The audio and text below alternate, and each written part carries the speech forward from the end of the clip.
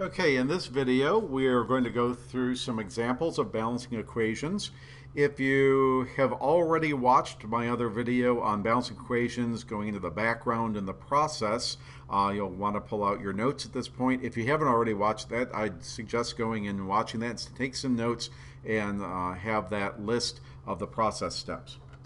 The first equation that we're going to work on balancing is one for the decomposition of water.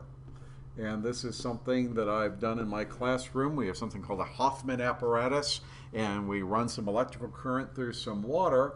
And what happens is we break down the water into its component elements of hydrogen and oxygen. And so if we take a look at our process, as we're first learning how to balance equations, we'll do this. And as you get comfortable with this, or if you already are comfortable with it, you don't really have to do this step. It's kind of an optional step. But I recommend for a lot of my students when they're first learning how to do this, is we draw a box around each individual substance that's in the reaction. Notice I didn't put a box around the H2 and around the O and the water molecule, because the water is one substance, so it gets its own box there.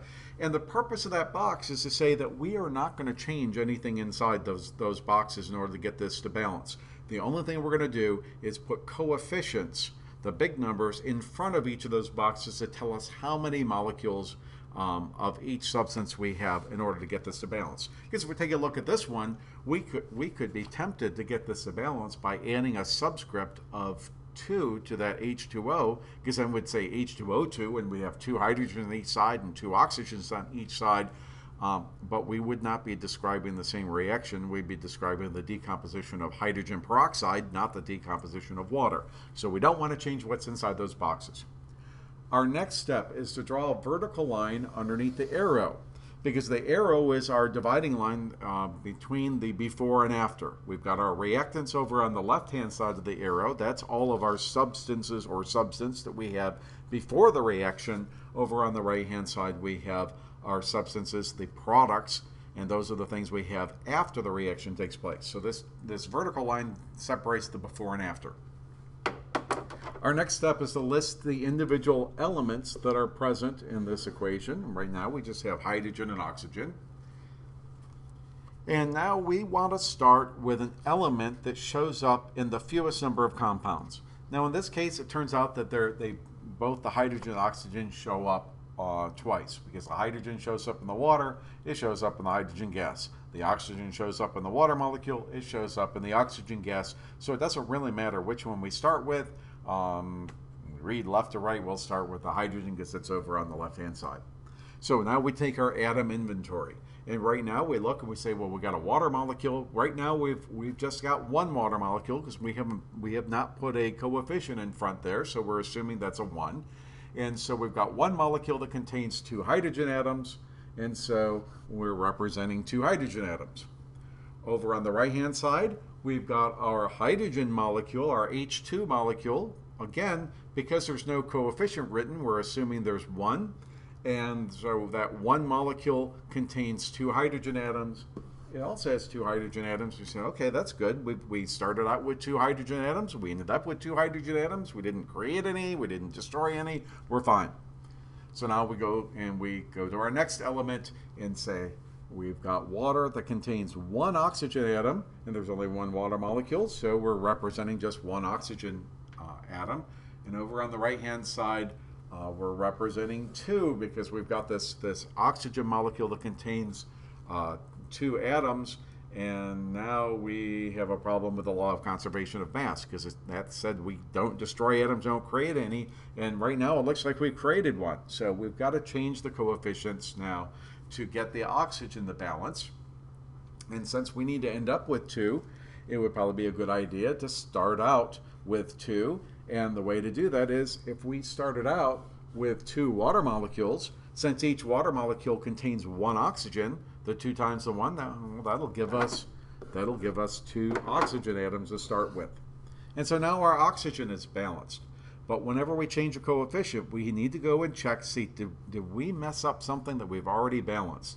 And we look and say, yeah, we've changed the hydrogen here, because now that we have 2 water molecules, they each contain 2 hydrogen.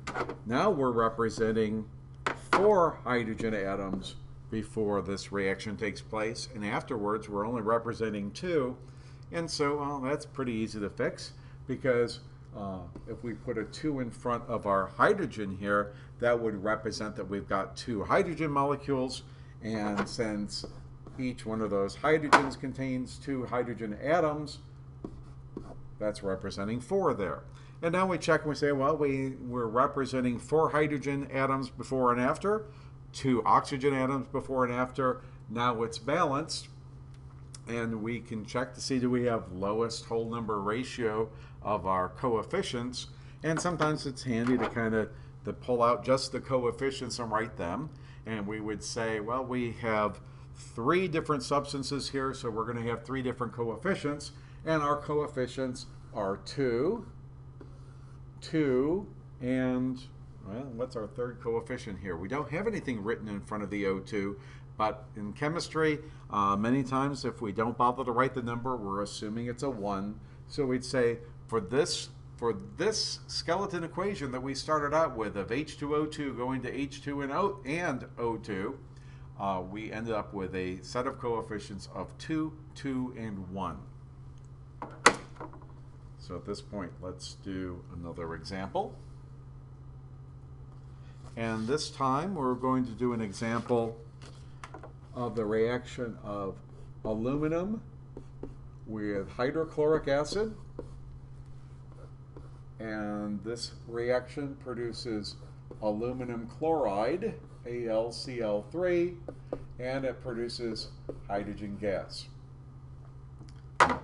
At this point, again, if you're already comfortable in saying we're not going to change any subscripts, we're not going to stick a coefficient in the middle of something, like we're not going to put a coefficient in the middle of the HCl, we're only going to put a coefficient in front of it if we need a coefficient there.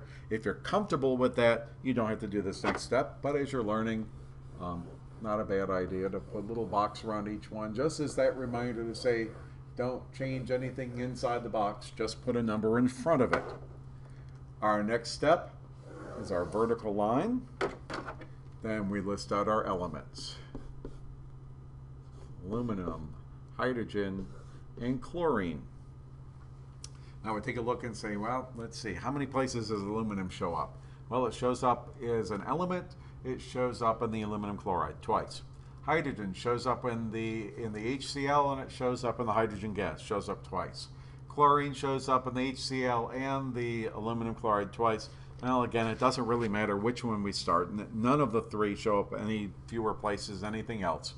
So we'll start out with the aluminum. And right now we're just showing 1 aluminum atom. So we've got 1 there. And in our aluminum chloride, there's just 1 aluminum atom, so we're balanced for the aluminum. Now we take a look at the hydrogen, and we say we've got 1 hydrogen atom represented in the HCl. Over here on the product side, we're showing 2 hydrogen atoms in the H2. So we can immediately fix that. And we will fix that by putting a coefficient of 2 in front of the HCl. And of course, that changes the number of hydrogen atoms from 1 to 2. Now, have we changed the number of aluminum atoms with that coefficient? You say, nope, we haven't done anything to the aluminum, that's still okay. So now we have to take a look at the chlorine. And now that we have 2 HCl's, that HCl contained one hydrogen, and also contained 1 chlorine. By putting a 2 in front, says we've got 2 molecules of HCl now, and so now we've got 2 chlorine atoms represented. And as we've written AlCl3, that formula unit of AlCl3 contains 3 chlorines. And now we say, oh, we've got a little bit of a problem, because again, it looks like we've created a chlorine atom, and now we have one of those 2 and 3 type things. And you know, in chemistry, if you have 2 and 3, you're usually going to have 3 of the 2 and 2 of the 3. So we'll go ahead and we'll put a 2 in front here, because we know we're going to have to change that coefficient. And now that number of chlorine atoms changes from 3. Now we've got twice as many. We've got 6, because we've got 2 formula units and they contain 3 each. Now to get this to balance, we've got to come up with 6 chlorines on our reactant side. And in order to do that, we're going to have to change this coefficient from a 2. A 2 doesn't work anymore. We need to put a 6 in front there. By putting a 6 in front, because each of the HCl just has 1 chlorine in it, so to get 6 of them, we're going to need 6 molecules. And now we've got our chlorine to balance. Have we upset our hydrogen at all? We say, yeah, we had this balance before, and we had 2 before, now we've got 6. So the hydrogen changes again. And since the HCl contains 1 hydrogen, and we just put a coefficient of 6, that changes to 6.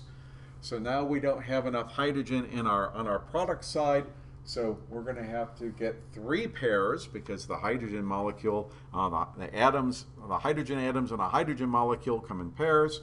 So we're going to have to change that to say that we've got 3 pairs of hydrogen. And 3 times 2 gives us 6 hydrogen atoms. And so now we fixed our chlorine and we fixed our hydrogen. Have we upset our aluminum? And we say, yeah, we did that too. When we put the 2 in front of the aluminum chloride, we did change the aluminum to 2. So now can we fix that? Oh, fortunately, our aluminum's all by itself over here. So we can just put a 2 in front of the aluminum and we don't mess up anything else. And so that changes our number of aluminum atoms to 2. And now we take a look at it and say, okay, we had 2 aluminum atoms before and after. We have 6 hydrogen atoms before and after. And we have 6 chlorine atoms before and after. Well, on an individual basis, we're all balanced. Let's check our coefficients here. Let's write them out and say we've got 4 different substances in this reaction. We'll kind of write them up here and say we've got a coefficient of 2 and 6 and 2 and 3. So we say those are the coefficients for this reaction. And when we look at that, say, could we get that into any lower whole number ratio? And we say, well, no, because the 2, you could divide that by 2, but then you're going to have 1.5 once you divide the 3 by 2. So yeah, that's the lowest whole number ratio we can have. That's our answer for this equation. And I'm going to do one more example, because in my video on the background and the process, we talked about situations where you had everything balanced except for one of the elements that's in the reaction in its elemental form. And we said, if you get it all balanced except for that one, and that one isn't quite working out, you can use fractions on a temporary basis. You can't have your final answer with fractions, but if you can get it to balance by using a fraction, then what you do is you multiply all your coefficients in the end to get them to a nice whole number ratio. So this time we're going to have a skeleton equation here for butane. Butane is C4H10. So I'll just write that up so you know it. What I'm talking about here is butane, and this reaction describes the burning of butane, the combustion of butane, and combustion is combining with oxygen gas, and we are producing carbon dioxide and water vapor. Those are the products of combustion. Now this time I'm going to say, oh, you should be getting pretty comfortable. They say we're not going to be putting any coefficients in the middle of a compound. We're not going to change any subscripts. So this time I'm going to skip that first optional step about writing the boxes in between, but I'm still going to draw my vertical line because I think that helps quite a bit. And now we're going to list out our elements. We've got, of course, carbon, hydrogen, and oxygen. Now we look this time, we say, are there any elements that show up in fewer places than other elements? We say, well, the carbon shows up in the butane, the carbon shows up in the carbon dioxide, it shows up twice. The hydrogen shows up in the butane, it shows up in the water, it shows up twice. Oxygen shows up in the oxygen gas, it also shows up in the carbon dioxide, it also shows up in the water. So it shows up 3 places. We definitely are going to leave the oxygen to the end to get it to try to balance this. If you try to start with the oxygen, you just have too many choices on what to do to get it to balance, so it's better to leave that till the end. So we'll take it from the top here and say, okay, let's take a look at the carbon. And we look and say, well, right off the bat, we've got 4 carbon atoms represented in that 1 molecule of butane. On the right-hand side, we've got 1 molecule of carbon dioxide showing right now. It contains just 1 carbon atom, so we only have 1 carbon atom showing up here. Well, but very quickly we say, oh, we can fix that, because if we have 4 carbon dioxide molecules, we'll get our 4 atoms of carbon, and then we'll be balanced for carbon. Now we look at our hydrogen, and we say in the butane, 1 molecule of butane contains 10 hydrogen atoms. Over here, our water molecule, there's 2 hydrogen atoms each. And so we need to come up with 10, because right now we're showing 2. We know we need more than that. If they come 2 to a package and we need 10 of them, well, we're going to need 5 packages of water. We're going to need 5 molecules of water. And the 5 times the 2 will tell us that we've got 10 hydrogen atoms there. We look at our O2. Right now we're showing just 1 molecule of O2, and it contains 2 atoms. Now it starts to get a little trickier here on our product side, because as we look at it, we've got oxygen showing up in a couple of different places, so we got to be careful here. The carbon dioxide, that contains 1 molecule of carbon dioxide contains 2 atoms. And we're showing right now 4 molecules of carbon dioxide.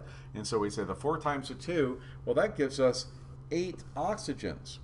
But do we have any more oxygen over here on the product side? Yeah, we do. It's the rest of the oxygen is over there in the water molecules.